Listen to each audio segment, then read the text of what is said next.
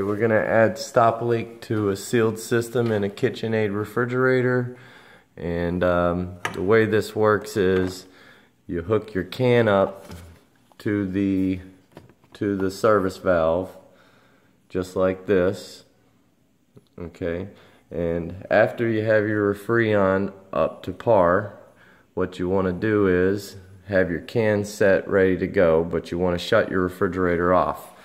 The way it works is the refrigerator has a high side and a low side, alright, and they're going to equalize when you turn the refrigerator off. That will build pressure in the low side, and that's the pressure that we're going to use to pressurize this can.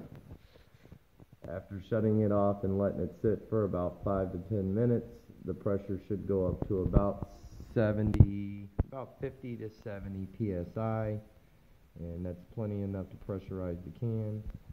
Then, after you start it back up, after it runs for about 10 to 15 seconds, the low side will go down to about 10 psi, and then you will inject the can's contents into the system, and it should inject nice and quickly.